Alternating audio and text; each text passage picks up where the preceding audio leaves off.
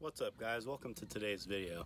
Today I'm going to get back into a topic that I kind of started to get into last week, and that was how to reseat a tire that once it's popped off the rim.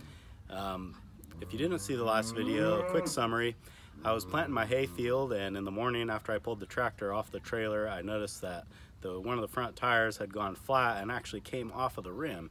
So when we're out here in the country, you don't really have time to run to town and burn half of a day just to get a tire reseated when you got a field to plant. So it helps to know these little tricks to kind of get yourself out of a jam. So let me show you what I did. So this is the sight that greeted me when I was ready to start planting my field. Not good, but I do have a trick that doesn't involve ether or any other kind of explosion to fix this. All right, so now that we got the front end jacked up, that rim kind of almost seated itself back on the tire, but there's still a little gap there. So in order to pump it up, there's something that we're gonna need to do. So once I have the tire off the ground, the next thing that I need to do is take a chain and wrap it around the tire. So you want the chain pretty tight, but you don't want it so tight that you can't still hook a binder onto it. So once you have the chain on there, obviously put the binder on.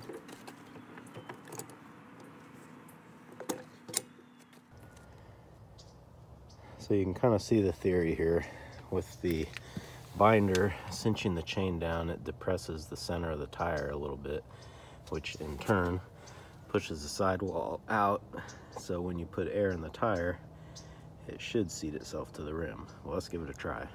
I'm going to include my failed attempt here so you guys know that sometimes even experts on the internet don't get it on the first try. Alright, so that's not working. I think we still have too big of a gap here, but never fear, there's a couple more things we can try.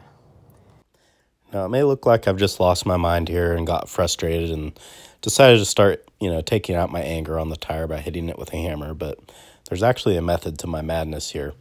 The point being to hit the tire directly in the middle where the chain is to help kind of push that sidewall out just a little bit more. After you've hammered all the way around the tire, see if it'll hold air. All right, well, the hammering trick worked, which is good.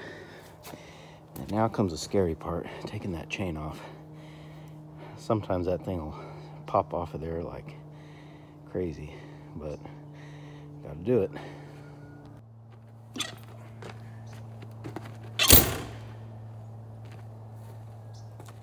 The most important thing you need to remember when you remove the binder is first deflate the tire.